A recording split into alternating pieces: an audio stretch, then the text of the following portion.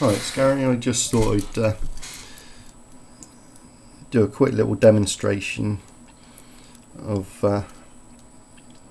how rotary encoders work, or how quadrature encoders work. So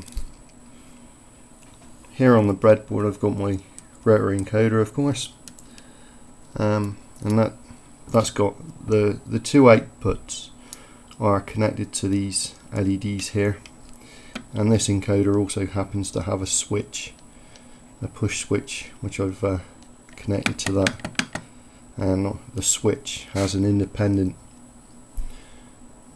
circuit, I believe, to the quadrature output. So that's my switch. So I just want to quickly demonstrate. If I rotate slowly,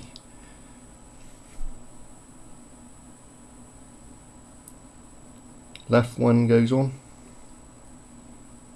right one, then it's just the right one that's lit, and they both go out. That's rotating clockwise. And if I rotate anti-clockwise, the reverse happens. It starts off, they're both out, right one goes on, left one goes on, just the left LED, both out. Obviously if I rotate it really fast, they just flicker a bit, you can't see it, but it's pretty clear. Even if I weren't to show you that, I think you can get. Have I blown another LED? Should have some resistors in there. Put that one in there. Right, that'll do. Get some message across, hopefully. Yeah, see. Right, left.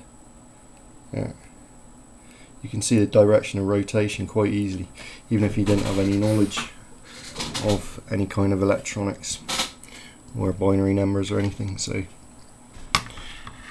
here's a little bit of mathematics. That's where you got these represent these two square waves represent the outputs of the encoder, and you've got, that's the most significant binary bit, but on the breadboard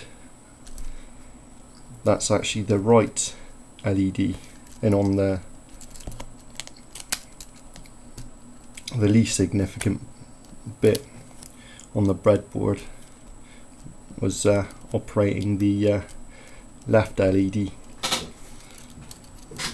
So and that output is described as grey code. Now what, you can see the same sequence. See, left light is on here, both lights are on, then just the right light, then they're both out. Cycle repeats, and you see the sequence here represented in grey code, and you can see here I've written the actual binary equivalent. Now to translate a grey code, a 2-bit grey code, to binary, all you need to do is, like, say you got the grey output is 1 1.